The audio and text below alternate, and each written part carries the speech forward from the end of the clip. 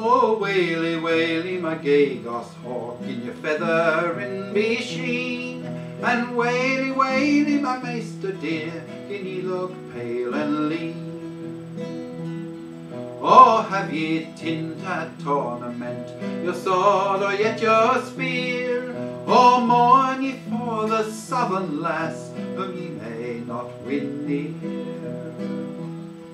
I have not tint at tournament my sword nor yet my spear, but sere I mourn for my true love with many a bitter tear.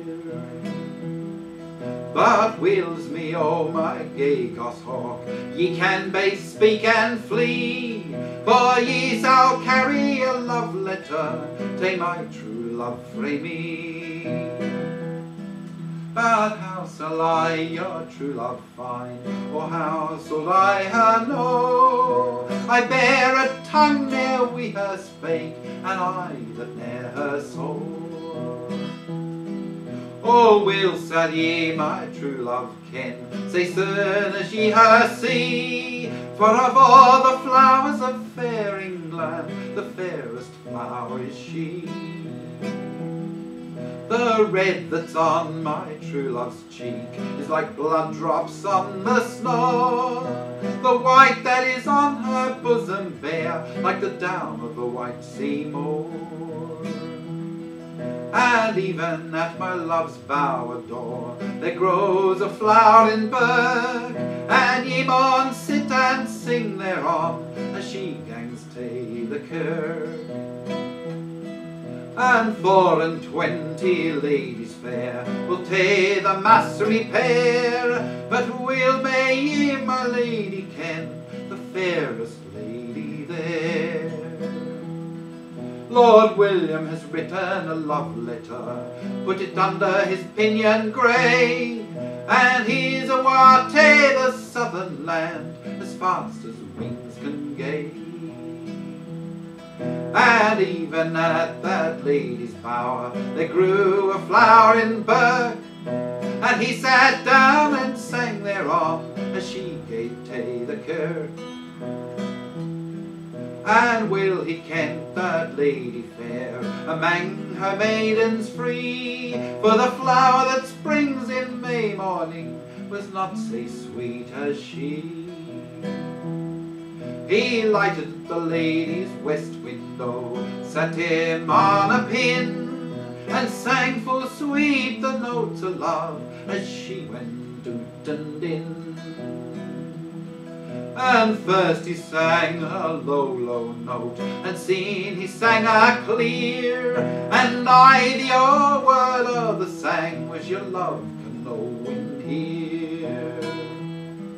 Feast on my maidens all, the wine flows ye amang, while I gang tae my west window and hear yon bonny bird sang.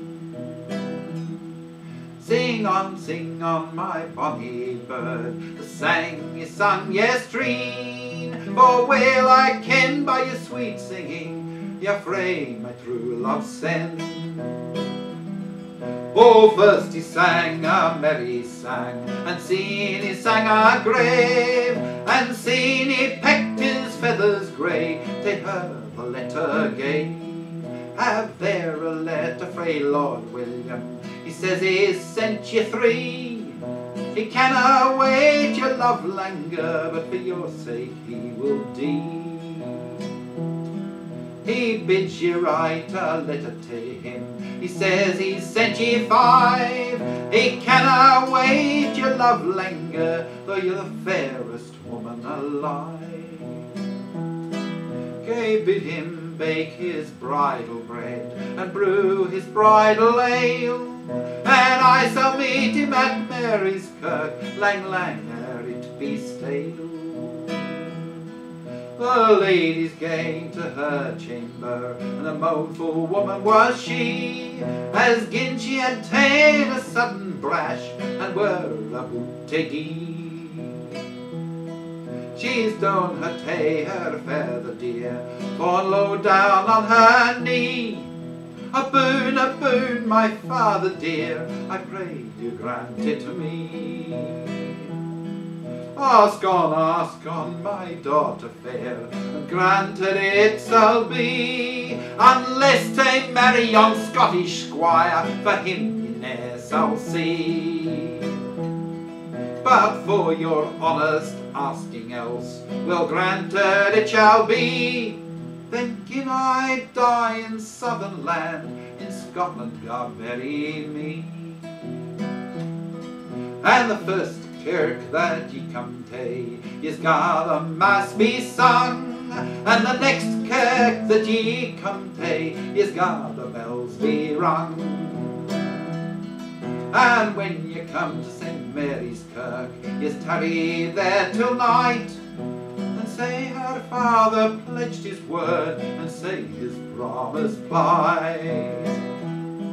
She has ta'en her to her bigly bower, as fast as she could fare, and she has drank a sleepy draught that she had mixed with care. She's laid her doon upon her bed, and soon she's fallen asleep, and soon o'er every tender limb cold death began to creep. When night was flown and day was come, they aim that did her see, but thought she was as surely dead as only aim could be.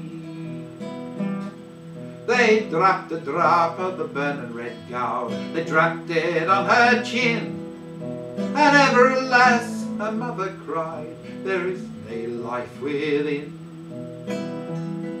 They drapped a drop of the burning red goud, they drapped it on her breastbane. Alas, her 7 bold brothers said, or sisters did and gain. Then up arose her 7 brethren, and hewed to her a bier. They hewed it frae the solid ache, laid o'er with siller clear. Then up and gat her 7 sisters, and sewed to her a kell, and every steed that they pat in, sewed to a siller bell. The first Scots kirk that they came to, they garred the bells be rung. The next Scots kirk that they came to, they garred the mass be sung. But when they came to St. Mary's Kirk, they stood spearmen all on roll, and up and started Lord William, the chieftain among them all. Said Doon, the beer, he said, let me look her upon. But as soon as Lord William touched her hand, her colour began to come.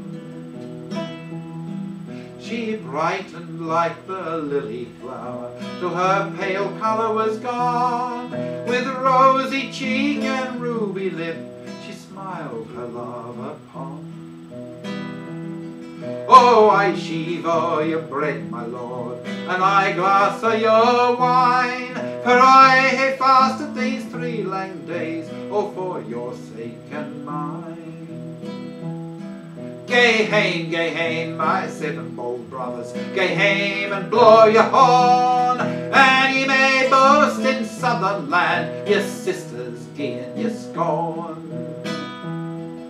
I came not here to fair Scotland, to lie among the dead, but came to be Lord William's wife, and wear gowd on my head. Soon ye hae gi'en us this I scorn, we shall gie ye anither. Ye shall hae naething to live upon, but the beer that brought ye hither. Ah, woe to ye, ye light woman, and ill death may ye dee, for we left father and mither at hame, a breaking their hearts for thee.